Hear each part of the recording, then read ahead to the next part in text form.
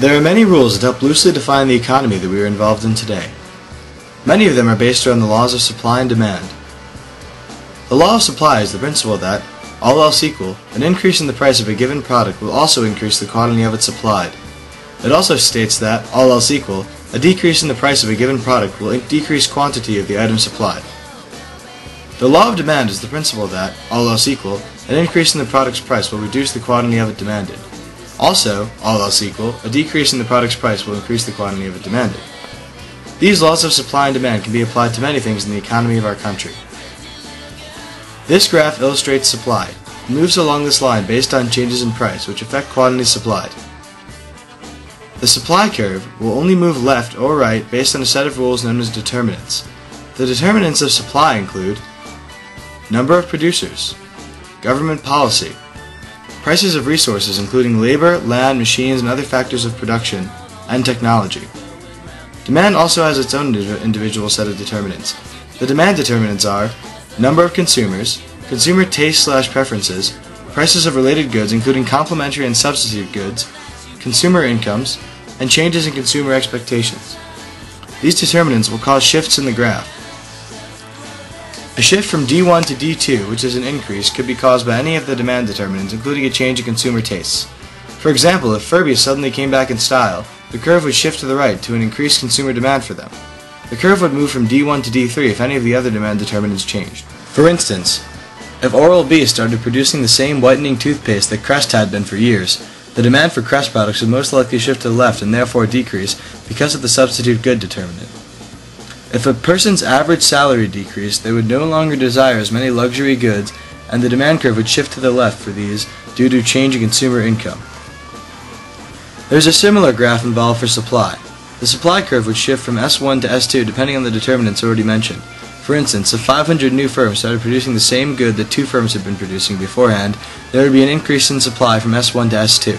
Similarly, the graph could shift from S1 to S3 if any of the determinants changed in a certain way. For instance, if the price of resources increased to make brass rings, then the supply curve would shift to the left as it would make it more expensive for a firm to produce these brass rings. If new technology emerged to make cake cheaper, then supply would shift to the right due to the change in technology determinant. A change from point A to point B would occur if the price was raised, which would also increase the quantity supplied. Elasticity of demand. When demand is elastic, consumers are more responsive to changes in price. Once again, certain determinants will affect demand elasticity. These include substitutability. The larger the number of substitute goods available, the greater the price elasticity of demand. For example, car tires, in general, do not have a substitute and consumers will purchase them if price goes up. However, there are many replacements for Campbell's soup available, so if the price of it goes up, consumers are less likely to still purchase the product. Proportion of income. The higher the price of a good relative to consumers' income, the greater the price elasticity of demand. For example, if a large ticket item like a motorcycle has a change in price of 10%, the price may go up or down $2,500, while if a 10% rise in candles occurred, the price difference would be mere pennies. Luxury versus necessities. The more a product or service is considered to be a luxury rather than a necessity, the greater the price elasticity of demand. For example, something considered to be a necessity by consumers like gasoline will have less of a response to a change in price. Ice cream, on the other hand, can be foregone because it is a luxury and not necessary to survive, for most people. Time. Product demand is more elastic when the time period under consideration is longer. Consumers need time to adjust to changes in price. They will not just immediately stop buying a product when the prices get too high. For example, if the price of guns rises by 75%, people may not immediately stop buying guns, but over time people may consider using crossbows or swords instead. Another term important to understanding elasticity is inelasticity. When a product has inelastic demand, consumers are less responsive to changes in price. Elasticity of supply. Elasticity of supply depends on how easily and quickly producers can shift resources between alternative uses. A greater elasticity factor for supply will occur depending on how easily and rapidly producers can shift resources between alternative uses. The longer the time, the greater the resource shiftability, and the greater the elasticity. The market period. The market period is a period that occurs in the time immediately after a change in market price is too short for producers to respond with a change in quantity supplied. For example, the price of plasma TVs has suddenly gotten below the price of projection TVs. The time it takes for the projection TVs to get below the price of plasma TVs will take a certain amount of time, which is a market period. Short run. A short run is a time too short to change plant capacity, but long enough to use a fixed plant more or less intensively. For example, a factory needs to create a larger supply of widgets. There is not enough time to create new technology at the moment. The factory owner decides to have his workers work an extra 3 hours to increase production and meet the new demand. Long run. A long run is a time period long enough for firms to adjust their plant sizes and for new firms to enter or existing firms to leave the industry. For example, the same widget factory needs to produce more widgets, so they expand their factory by buying additional equipment. This will take a longer amount of time and create more product than in the previous example to meet a much higher demand. Price ceilings. An aspect of controlled economics, a price ceiling is set by a government to set the maximum legal price that a seller may charge for a product or service.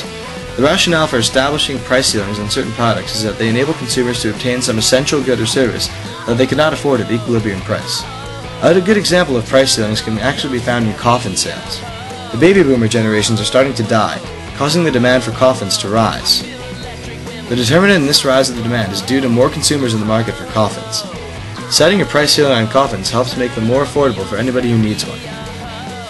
This graph shows that the quantity demanded increases and the quantity supplied decreases because of the price ceiling. A shortage occurs because supply decreases and demand increases at the new, lower price.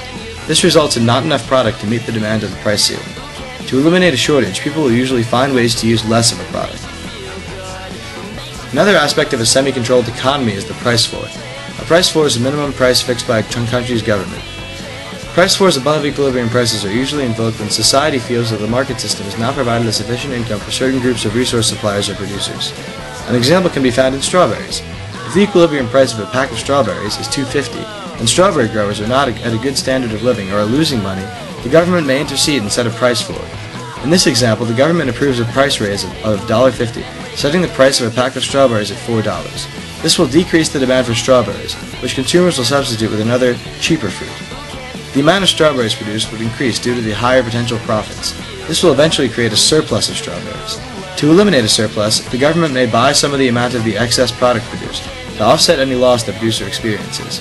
They might also find other uses for the product to expand the market for it. A perfectly inelastic demand occurs and a price change results in no change whatsoever in the quantity demanded. This also means that the price elasticity coefficient is zero because there is no response to a change in price. A situation where there would be perfectly inelastic demand could occur in a person with obsessive-compulsive disorder. If they have OCD and must clean windows all the time, they would buy Windex no matter what the price of it. This causes the demand to be perfectly inelastic. Perfectly elastic demand occurs when a minor price reduction causes buyers to increase their purchases from zero to all they can obtain. This also makes the elasticity coefficient infinite. An example of perfectly elastic demand could be seen with a new iPod model during Christmas season. If this model were increased in price by, say, $10, perfectly elastic demand may occur. This would happen because this small price change as well as the already large consumer demand for the product would set it apart from other products, which are all assumed to have a higher price in this example. This would make the demands for iPods at that point infinite.